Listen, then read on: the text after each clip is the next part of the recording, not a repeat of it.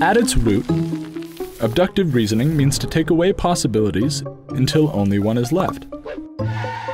The problem is, we don't always have the full knowledge to eliminate all other possibilities. For instance, could you claim for certain that there's not a pack of dancing llamas in Bolivia right now? Probably not.